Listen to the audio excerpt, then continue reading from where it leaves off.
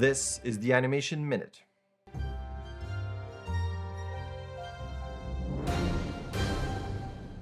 As always, let's start with jobs. Bardel Entertainment is looking for 3D animators.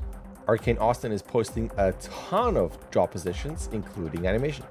Insomniac Games is looking for gameplay animators. Icon is looking for animators as well. Rockstar is looking for animators. And switching over to this is a red flags to avoid when dealing with game and animation studios. Absolutely check this out, especially if you go there, go all the way down, the Anim State Negotiation Tips post, go all through this. These are fantastic, don't miss it.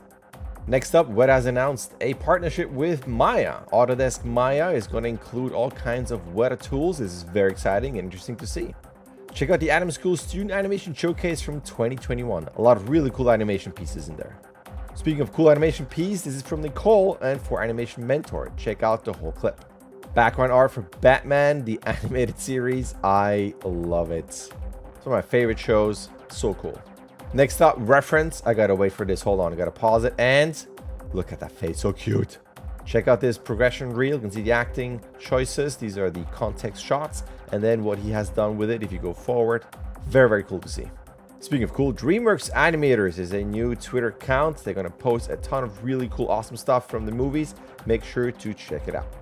Chris is posting here artwork that I absolutely love. I love this style. It's just super cute. All the details there. So my jam. This is The Carrier, an animated mystery drama series. I'm not going to spoil too much. I'm going to stop it right there. Just watch it. Sean's been posting a ton of really cool Transformer stuff. And you can see here the rig in action. I love it. Here's a game I had to put on my wish list right away, and you know it, it's pixel art. Very neat. Come on, this is so cool. Really, really neat.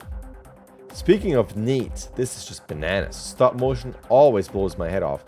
And this is the behind the scenes. You can see what is going on here. Really, really cool. Definitely worth the watch. Last but not least, this is a shot from Wish Dragon. You can see what is going on here. So it's a really cute shot. And you can see the acting choices and the reference right there.